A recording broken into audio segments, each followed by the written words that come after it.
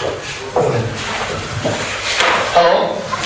my name is Alana Szepieńca, and I will be talking about Bitcoin. First, a little about me. I study at the University of London. I study mathematical engineering. I do not represent the University of London, but mathematical engineering is a wide subject. One of the subdomains is cryptography. I have a little background in cryptography and a lot of interest, and that is where my interest in Bitcoin stems from. The other part where my interest in Bitcoin stems from is obviously my interest in Austrian economics. So, let's look at what we'll be talking about. First, I'll have a short introduction to explain what Bitcoin is. Then I'll actually show how it can be used with an example. Then I'll talk about the features, and I'll compare it afterwards to two sorts of money that we know. And then I'll discuss properties that make it viable or not viable as money. So what is Bitcoin anyway? Right now we have fiat money, and one way or another, in the end, we're going to have gold. But the government is not going to allow the straightest path towards a gold money. And Bitcoin is a strange beast somewhere on that path, because it originated on the marketplace and it has absolutely nothing to do with the government. In fact, the government cannot control it whatsoever. So, in a nutshell, Bitcoin is a free market, decentralized internet currency. Free market means that it originated on the marketplace. You need the internet to use Bitcoin. Decentralized is there is no central point through which all information must pass. Bitcoin is pseudonymous because a Bitcoin account does not identify its owner, and it has fixed inflation. I'll get to these features in more detail later. Just for now, remember that it is an internet currency. A simple example how Bitcoin might be used. Alice and Bob agree on an exchange. Bob wants to sell a shoe against a Bitcoin, but Alice does not have Bitcoin, she has fiat money. So, the first thing Alice must do is create a Bitcoin account. How do you create a Bitcoin account? You go to www.bitcoin.org, download the client, install the client, and run it. It's that simple. If you do that, then you have a Bitcoin account. Next, she has to acquire Bitcoins. So she goes to an exchange window, or an exchange service like Bitomat or Mt. Gox, and she exchanges her fiat money against Bitcoin, which will be put in her account. As soon as she has Bitcoins, she needs Bob's Bitcoin address. Just like you need another person's bank account number in order to make a bank transaction, you need a Bitcoin account number to make a Bitcoin transaction. When she has Bob's Bitcoin address, she broadcasts the transaction to the entire world. This can all happen via the application, the Bitcoin application. She publicizes the details of the transaction to the world. The buyer, the seller, the sender and recipient of the amount of Bitcoins to be transferred, the price, the number of Bitcoins to be, the amount of Bitcoins to be transferred, and an optional transaction fee. Everybody, the entire Bitcoin community, learns of this transaction. That's part of the design. The transaction is not valid until the community says so. I'll get into how exactly it says so later. It's not valid until the community says so. Once the community validates the transaction, Bob is said to have so many Bitcoins more in his account, and that's when Bob can send his shoe over to Alice, and the transaction was completed. So, before we delve a little bit deeper into the features, let's get this out of the way. A Bitcoin does not exist. Just like a meter per second does not exist. Meters per second is the unit in which a physical quantity is measured. In the same sense, bitcoins is the unit in which your balance is measured. Wikipedia is misleading in this respect. It constantly refers to bitcoins being transferred from one account to another. I would prefer to say that one account decreases in balance and another account increases in balance. There is a distinction, a very clear distinction between a Bitcoin user and the Bitcoin community. A Bitcoin user is one person who has one account and can decide what to do with his own Bitcoins. The Bitcoin community is everybody who uses Bitcoins. Everybody. Bitcoins are mined. That's how they come into existence. Just like a physical gold miner with a pickaxe, he has to put a lot of work into mining a bit of gold. A Bitcoin miner has to put a lot of computational work into mining Bitcoins. I'll get to that in more detail later. Next, there is a record of all history of the entire Bitcoin community, called the blockchain. All history of every transaction is publicly accessible by anyone. Features. So, what does it mean it is a digital currency? Well, obviously, you need to have a computer to access it. Your wallet is a computer program. And you need the internet to interface with the rest of the community. Absent internet and absent a computer, you cannot use Bitcoin. So third world countries will not be able to use Bitcoin at any rate. What does decentralized mean? Well, it exists of many nodes who talk to each other. But there is no central point through which all information must pass. All information is duplicated at every node. It is nearly impossible to take down. You cannot take down one central server and take down the entire Bitcoin community. That's not possible. If one node dies, Bitcoin will continue to exist. That's one of its great advantages, because the government won't be able to take it down, should it want to. And they will doubtlessly try. I said it was pseudonymous, but what does that exactly mean? Well, anonymity means that nobody knows who you are or what you do. Pseudonymity is they know what you say, what you do, what you have done, what you have said, but they can't link it to you. And that's how Bitcoin works. A Bitcoin address does not identify its owner, but given a Bitcoin address, you can tell which transactions have occurred from which addresses to which addresses. If the government sees, this person has made $2 million in Bitcoin, worth of Bitcoins, and he's not filed a tax return, they're going to try and figure out who he is. Fixed inflation is one of the most important features of Bitcoin. Fixed inflation, every 4 years, more or less, the rate of inflation halves. The rate of inflation is a mathematical formula dependent on the number of blocks that have been created. I'll get to that later. Just remember, right now we are at 7 million Bitcoins. In 2013, the rate will halve once. In 2017, it will halve again.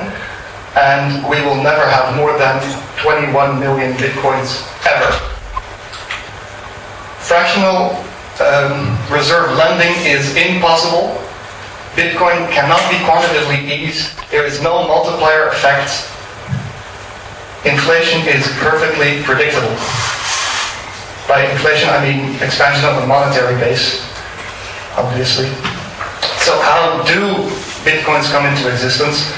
Well, there's this thing called the blockchain, which contains all the history of the entire economy. And guess it is a chain of blocks. Every block refers to its predecessor, so you have a chain of blocks. And what is a block? A block is, in essence, a haystack problem.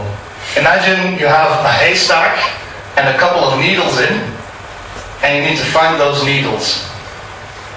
It's a very time-consuming process to find those needles, because you have to take it apart straw by straw. Mining is, in essence, a computer program that looks for that needle, and if it finds the needle, it publishes the block, and the miner gets so many Bitcoins for having found the needle. Right now, the amount of Bitcoins you get if you find a valid block is 50. In 2013, it will halve, so then it will be 25. So let's compare Bitcoin to kinds of money we already know. Let's start with fiat money. I split it up in fiat bank money and fiat cash money because, as you will see, there are a couple of differences. Firstly, Bitcoin is pseudonymous. A Bitcoin account does not identify its owner, whereas bank money, there is absolutely no anonymity in bank money. A bank account does identify its owner. A bank account is perfectly traceable where all the money came from by law. On the other hand, fiat money is fiat cash money is perfectly anonymous. You cannot trace cash. You can't tell where it came from. Of a given dollar or coin, you can't tell who its owner is. That's perfect anonymity. Bitcoin is almost final. What do I mean by final? With this I refer to a single transaction. One transaction, once it has occurred,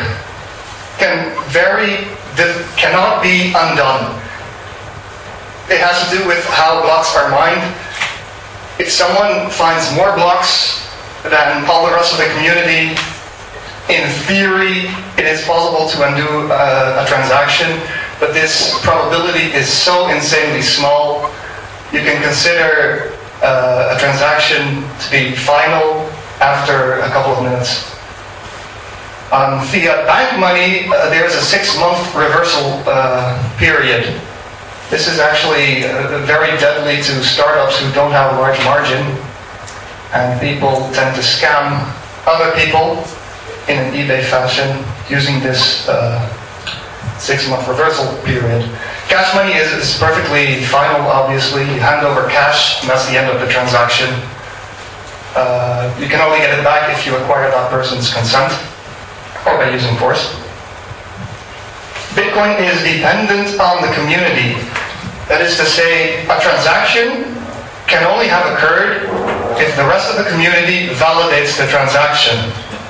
Bank money is dependent on the bank. A bank transaction is said to have occurred if both banks involved, or the one bank involved, acknowledges that the transaction has occurred. Fiat cash money is perfectly isolated. There is no third party involved in fiat cash money. Financial aspects. Bitcoin has controlled inflation. The rate of inflation is a mathematical formula. Whereas fiat bank money and fiat cash money, inflation is not controllable, except for cash. Cash is backed by the paper cost. If worst comes to worst, you can burn the cash up and you get warmth as utility instead of being able to buy something with it. Bitcoin, the validity of the Bitcoin system depends on cryptographic principles and design principles. If a cryptographic algorithm is broken, or if one of those design principles appear to be flawed, Bitcoin is dead. But this is very, very unlikely because a lot of very smart minds I've been talking about these cryptographic algorithms for a very long time, and the design principles may be quite new, but they do seem solid. Bank money depends on private banks, who also use cryptographic algorithms, but they have a vested interest to keep them up to date. If two banks use cryptographic algorithms and one uses a flawed algorithm, the one with a flawed algorithm will go bankrupt. Cash money depends on the central bank because it's linked to bank money. So, where do each derive their value from? Very important question. The first thing is gadgety for Bitcoin. What do I mean by gadgety? Gadgety is the reason why everybody wants the new iPhone. It's new, it's cool, it's technological, it's interesting how it works, and that excites a lot of people who are already interested in cryptography and who are already interested in some means of subverting the government fiat money. Whereas fiat money is legal tender, the law supports it as tender in payment of debt. Bitcoin derives value from speculation, which is actually speculation against the value of the dollar and the euro. Whereas the value of fiat money, in this respect, derives its value from the momentum of the economy. What do I mean by momentum? Momentum refers to the ability to resist change. You use fiat money right now because it has value right now, and there's a time lapse between when you get the money and when you pay the money. I can tell you for certain that gold will be in use in 100 years because it has a very large momentum. Fiat money has a smaller momentum, but it's larger than Bitcoin. And lastly, taxes are not due in Bitcoin, and they are not due in cash, but they are due in bank transfer, bank money. You can't go with a bag of cash to the government and say, here's my tax return. So let's compare Bitcoin to gold. Gold is anonymous. Since it's something physical, it can be marked, but those marks can be undone. Gold is perfectly anonymous. You can hand it over to someone else. It's untraceable when that happens. Bitcoin is pseudonymous, like we already saw. Physical gold is perfectly fine. If the transaction has occurred, again, you need to get the other person's consent to get your gold back or use force.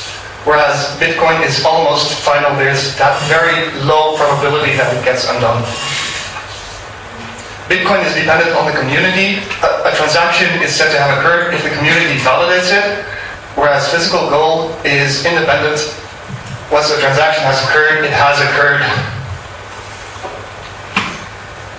Financial aspect. Bitcoin is controlled inflation. The inflation is a mathematical formula, whereas there's a fixed amount of gold.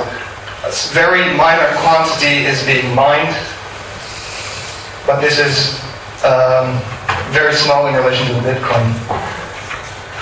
Bitcoin depends on cryptography and design principles, whereas gold depends on nothing. You either want it or you don't want it, but if you do want it, you can have it. There is nothing that makes gold valid as such. Where do they derive value from?